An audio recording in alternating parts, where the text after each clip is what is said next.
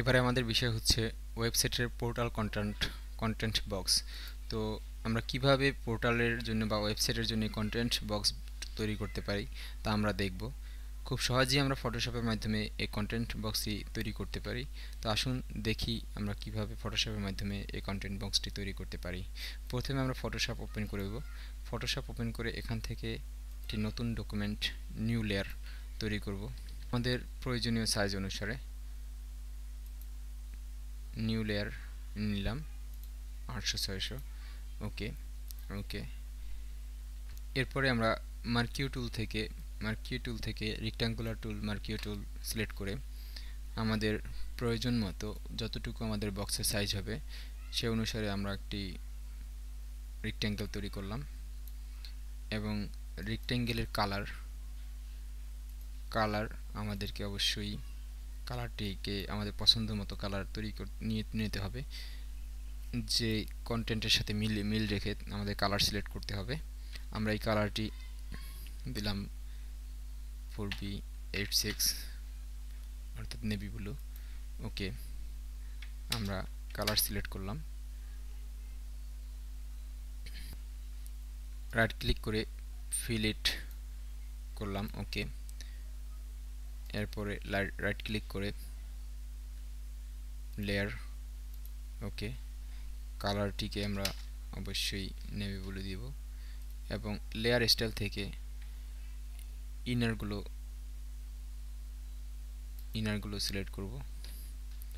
ইনারগুলো select করে আমরা 57% করে দিব। এই কালারটিকে আমরা হোয়াইট করে দিব।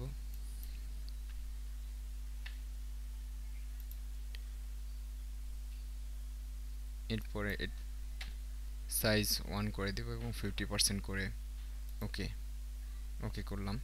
এরপরে আমরা লেয়ার স্টাইল থেকে গ্রেডিয়েন্ট ওভারলে সিলেক্ট করব, রিভার্স করে দিব, রিভার্স করে দিলাম। আমাদের পার্সেন্টেজ কমিয়ে আমরা 30% করে দিব এবং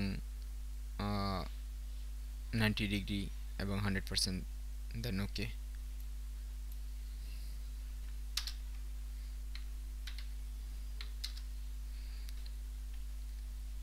এবারে আমরা লেয়ার স্টাইল থেকে স্ট্রোক নির্ধারণ করব। স্ট্রোক আমাদের কালারটি অবশ্যই সঙ্গতি কন্টেন্টের কালারের সাথে মিল রাখতে হবে। আমাদের colour 2043 4B86 and okay. Outside size 100%, that's okay ওকে। আমাদের হেডিং বক্স তৈরি করা হয়ে গেল। এবারে আমরা কন্টেন্ট বক্সটি তৈরি করব।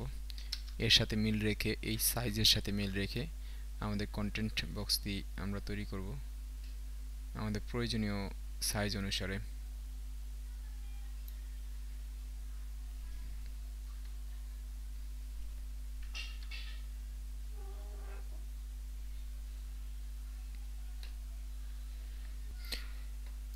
রাইট ক্লিক করে feel it okay and layer ওকে।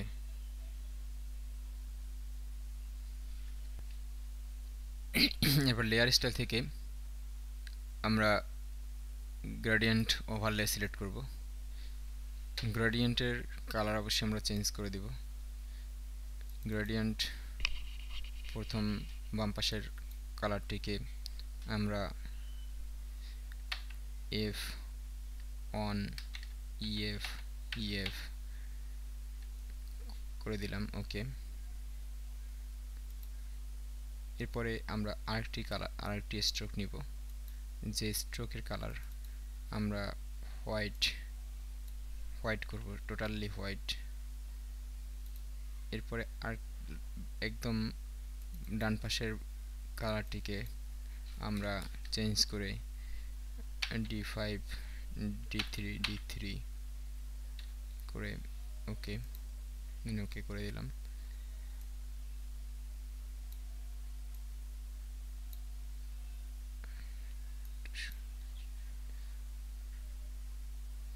দেন ওকে ওকে। এরপর আমরা থেকে লেয়ার স্টাইল থেকে স্ট্রোক নির্বাচন করব। স্ট্রোক 1 করে দিলাম এবং কালার চেঞ্জ করে গ্রেডিয়েন্ট করে দিলাম। কালারটা চেঞ্জ করে আমরা সি সি সি করে ওকে দেন ওকে করে দিলাম। তো আমাদের কন্টেন্ট বক্সটি তৈরি হয়ে গেল। এরপরে আমাদের এখানে বিভিন্ন লেখা রাইটিংস টুলস নিয়ে চেপে রাইটিংস টুলস নিয়ে আমরা আমাদের প্রয়োজনীয় লেখাটি লিখতে পারি।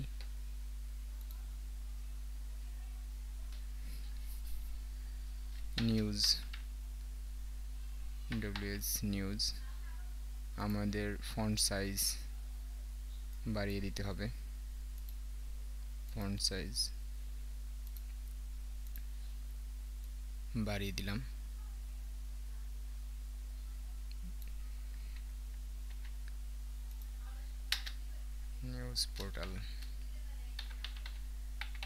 নিউজ পোর্টাল লিখলাম, বা প্রয়োজনীয় লেখা আমাদের লিখতে পারি এখানে। তো আমরা এটি নিউজ পোর্টালের জন্য ইউজ করব। আমরা নোটিশ বোর্ড হিসেবে এটাকে ওয়েবসাইটে ইউজ করতে পারি। তো হয়ে গেল আমাদের কন্টেন্ট বক্স। এভাবে আমরা বিভিন্ন স্টাইলের বিভিন্ন কালারের কন্টেন্ট বক্স তৈরি করতে পারি। ধন্যবাদ সবাইকে।